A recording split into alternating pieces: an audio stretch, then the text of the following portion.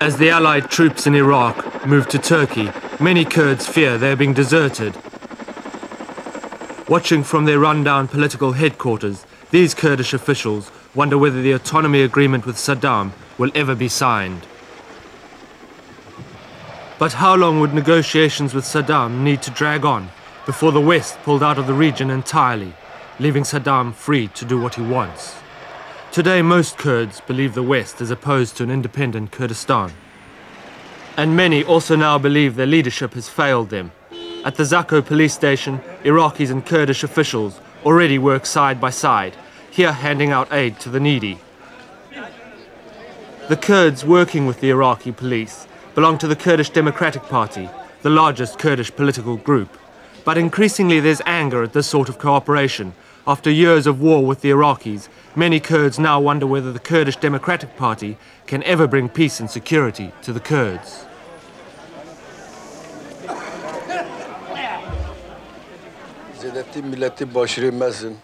The people of Iraqi Kurdistan have been fighting for 40 years. This struggle has been led by wealthy landowners, tribal leaders. They have won nothing for our people, and they have deceived them. Even today, they surrender our people to the enemies.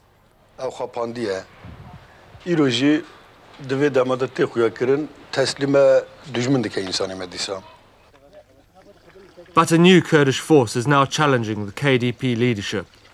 These are the Marxist PKK guerrillas in Turkey, who have been fighting for Kurdish rights here for 7 years. Inside a Turkish village, they tell these Kurds of the new Kurdistan, a Kurdistan not split by the Turkish-Iraqi border. High in the Turkish mountains, these guerrillas easily cross the Iraqi border. This summer, their war against the Turkish army has been fiercer than ever. With Saddam's exit, they today enter into the towns of northern Iraq with little fear. It has meant weapons and supplies have never been so abundant. With Iraq's Kurds unhappy with their own leadership, the PKK offers a policy which does not rely on support from the West. They believe the Americans are in Kurdistan only because they were forced there. But they do see the advantages in what they call the West's interference. With this interference, the border between Turkish and Iraqi Kurdistan has been swept away. The south and north have come together. For our activities, this is a new situation. The Kurdish revolution changes. It enters a new phase.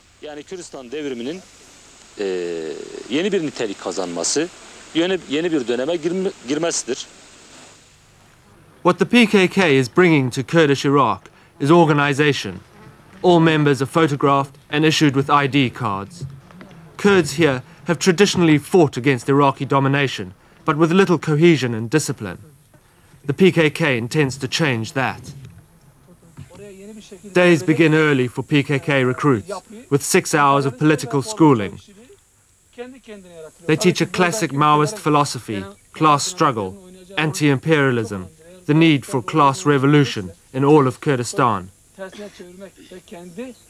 And women play a central role in their revolution. Unique to the Middle East, they study, live and fight as equals alongside the men. Azimi, a university graduate, joined the PKK with her two 15-year-old nieces. She left her family for a life dedicated to the war for Kurdish independence.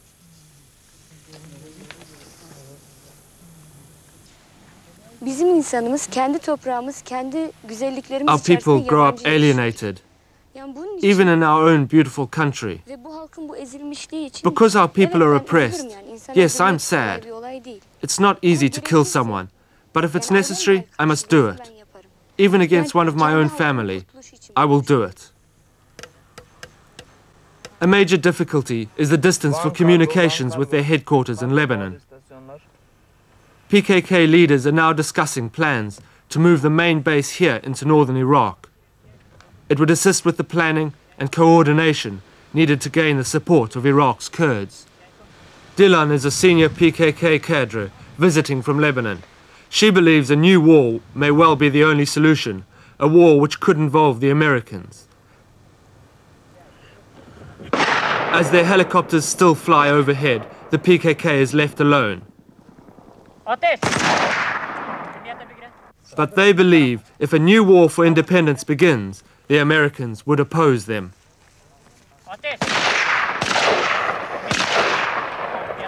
American imperialist policy helped Saddam's rise to power. The success of the Kurdish uprising put American imperialism into difficulties. Instead of seeing Saddam fall, they chose to prop him up. Instead of helping the Kurds, they chose a different political course.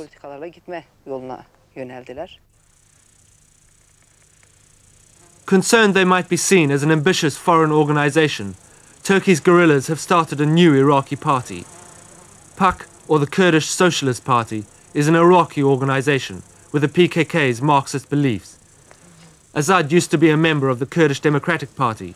Today he regularly meets with the PKK, informing them of the progress he is making in the towns and cities of northern Iraq. In houses throughout the region, Azad has been recruiting Kurds unhappy with the current status quo. PKK uses PKK literature. It accuses the KDP of being a club of aristocratic landowners, elitist and remote from the people. Instead, they find their heroes in the Turkish guerrillas and teach of the need for a class war for total Kurdish independence. Azad took us to the White Mountains outside Duhok, where he says his forces have been since the uprising. After the uprising, many comrades fled to the mountains. They were preparing for the war. They are spread throughout Kurdistan.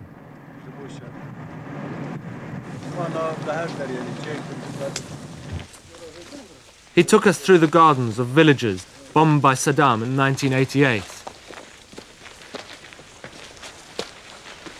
A lookout reveals the well-hidden PKK guerrilla camp. Here these Iraqis live a Spartan existence, eating what they can find in the mountains. PKK blames the KDP leadership for the panic that led to the Kurdish refugee crisis. Today Azad says Iraqi Kurds know better, with more arriving to join PKK's forces each day. The badges they wear give away the PKK's influence, their dedication to a class war.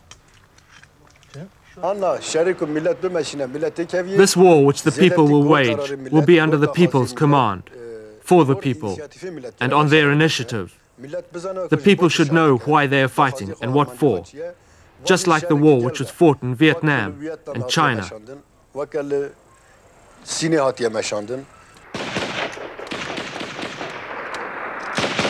As PKK trains for a new Kurdish war, it is clear that whether or not Saddam agrees to autonomy, the region is unlikely to see peace in the near future.